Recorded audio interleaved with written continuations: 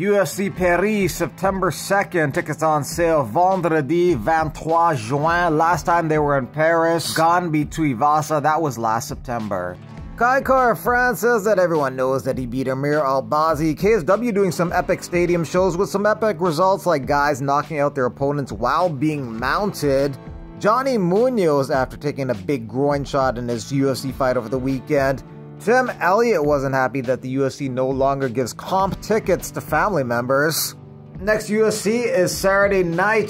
UFC 289. UFC returns to Canada for the first time post-pandemic in Vancouver, British Columbia. Main event is Amanda Nunes versus Irene Aldana. Aldana is looking to become the third Mexican champion on the UFC roster. You already have Moreno and Grasso as champions.